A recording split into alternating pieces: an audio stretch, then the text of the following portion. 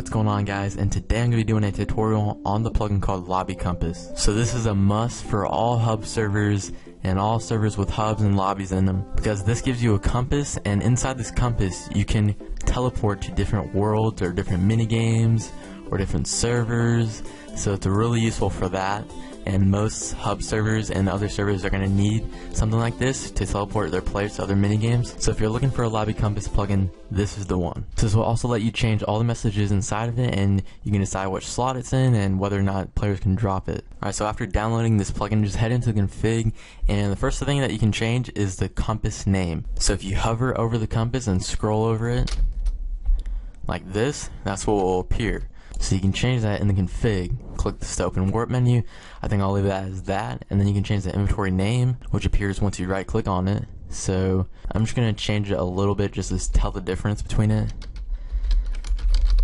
So awesome warp transit, and keep in mind that you can change all the color codes for this, so you can change what color the word appears in with the color codes right here. So the color codes are on the screen, so be sure to change any colors that you want to change. So whether or not you want the players to get the compass as soon as they join your server, true or false, which slot it's in, the compass to worlds that the players get the compass in, so that's very useful. So if you don't want the players to get the compass in, like, let's say an actual minigame world where minigames happen, then that's useful. So if you want the players to be able to use the command lcget, which gives them the compass, then you can change that true or false, whether or not they can drop it, the amount of inventory lines. So once you right click on it, it'll show the inventory. Let me show you guys, and it only has 4 lines, so you can change that. The sound effect, options, and the options are for this right here.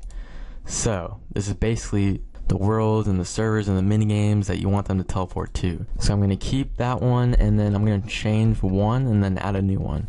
So just change this how you like, add as many as you like. Kind of spawn, I'm going to have Castle Wars, which will teleport them to Castle Wars minigame, and I'm going to have plots for creative mode and stuff like that.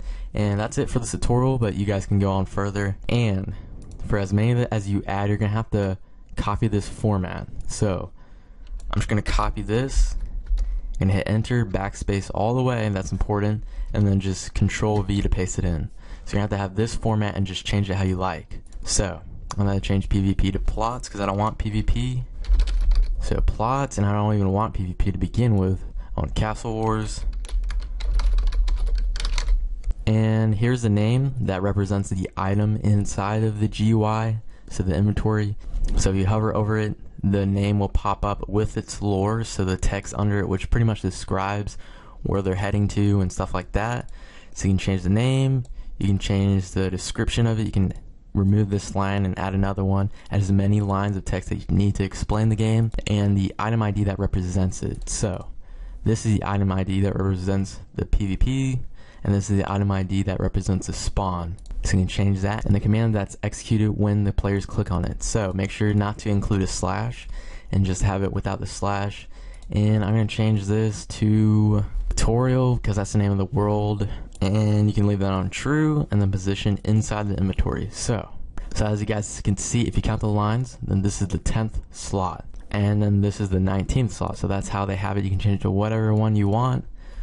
And yeah, that's pretty much it. Let me just change these commands right here. Okay, so that's it. Just make sure you save everything and restart your server, and then head back onto your server. And I actually almost forgot to change the position for the third one and the item that represented it. So there was like 2 in 1. So let me go ahead and change that. I'm going to change it to 20, and I'm just going to change this to something random.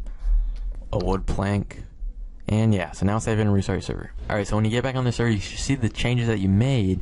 And I changed mine to warp transit, and that was changed. I had a new item added, plot, make plots, pretty cool. And the spawn item that teleports me to spawn, Castle Wars. So I'm going to test this out. So let's teleport to Castle Wars. Bam, here we are, Castle Wars. Pretty okay, alright. Yeah, let's test plots out. Bam, this is my plots area. So yeah, and hopefully you guys enjoy this plugin tutorial, and if you did, make sure to drop a like, subscribe for more, and I'll see you guys next time. Peace out.